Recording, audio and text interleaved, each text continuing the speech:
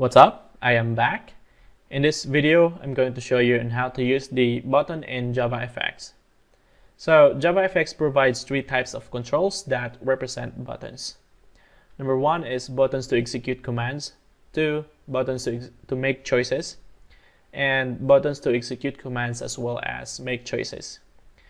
So in this video, I'm going to focus on execute commands because the buttons to make choices is part of the toggle button, radio button, and checkbox. And we'll make a separate video for that. So button in JavaFX has three modes: a normal button, default button, and a cancel button. For a normal button, the action event is fired when the button is activated. So for the default button, the action event is fired when the enter key is pressed and no other node in the scene consumes the key pressed. And for the cancel button, the action event is fired when the escape key is pressed and no other node in the scene consumes the key pressed.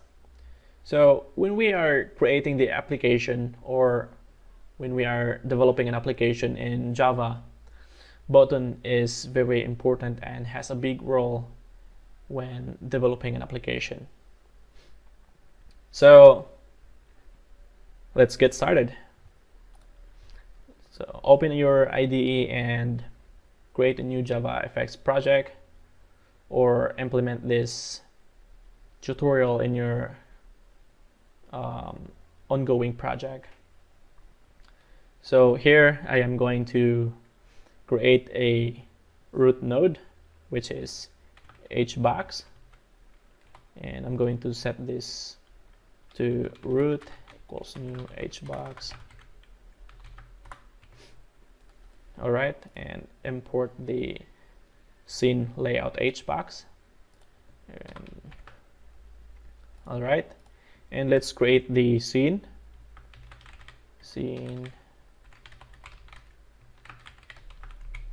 object and pass in the variable root, naming root.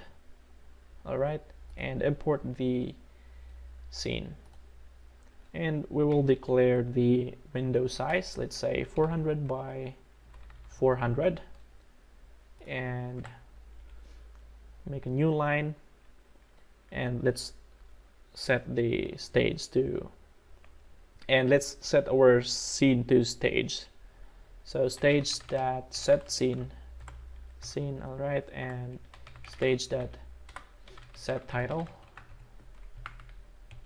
We're going to set the window title, let's say understanding button, and let's show the stage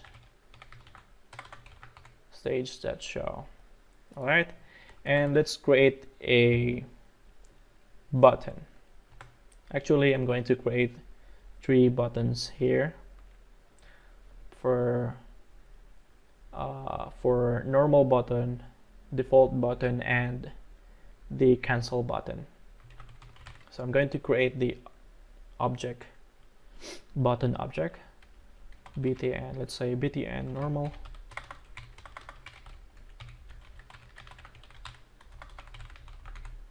and we will name our button to normal. All right, and let's add a mnemonic function. Let's put an underscore before normal. All right, and let's import the button. I'm going to copy this for our default button and a cancel button, and let's change the variable to default, and for the cancel button. All right, this is just an example, so it will give you an idea on how to use the button in JavaFX. Let's say default and cancel. So I'm going to set the default value. Let's say btn default that set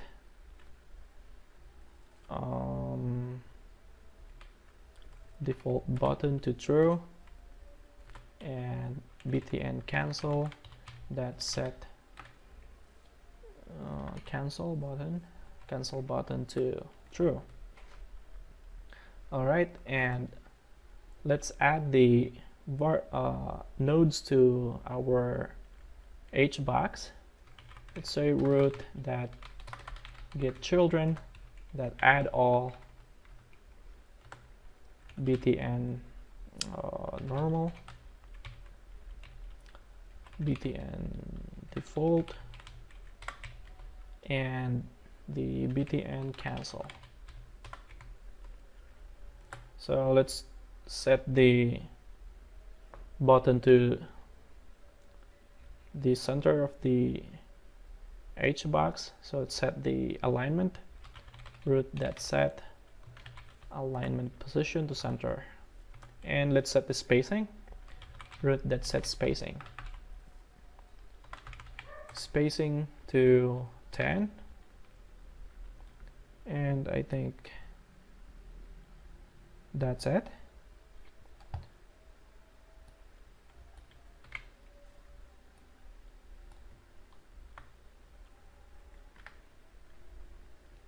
Alright, I'm going to paste it in here. So let's try to run our application to see what that looks like.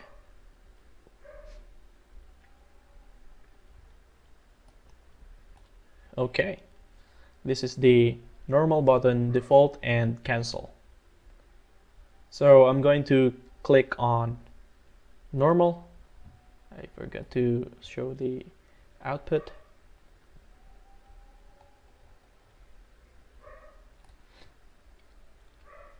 Oh,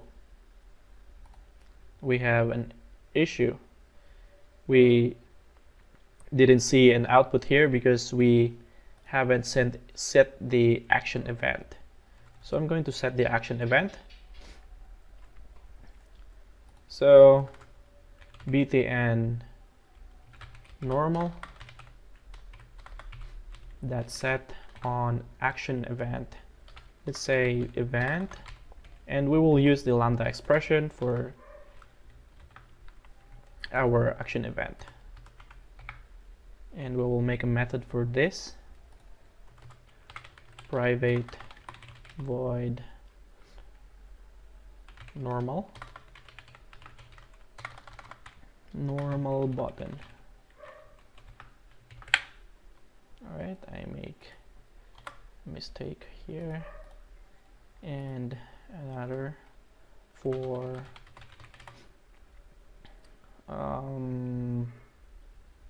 default button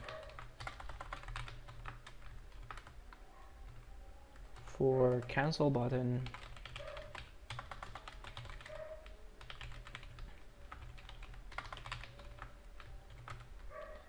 s out, and hit on tab to make the system out that print ln for the shortcut s out, and then hit on tab.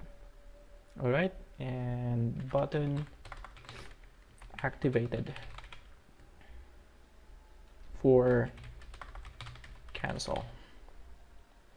I'm gonna copy this, paste it in here for normal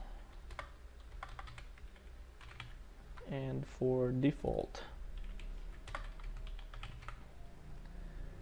So let's pass the method for the normal button.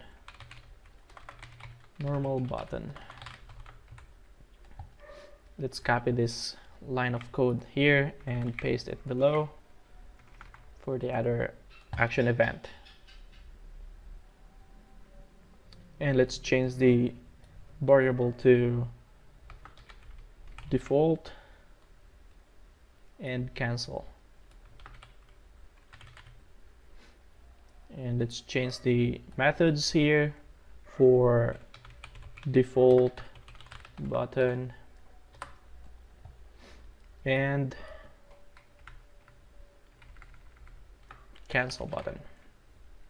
Okay, and let's run this program again to see what that look like. All right, the application is running, and open the output tab, and let's try clicking this button right here.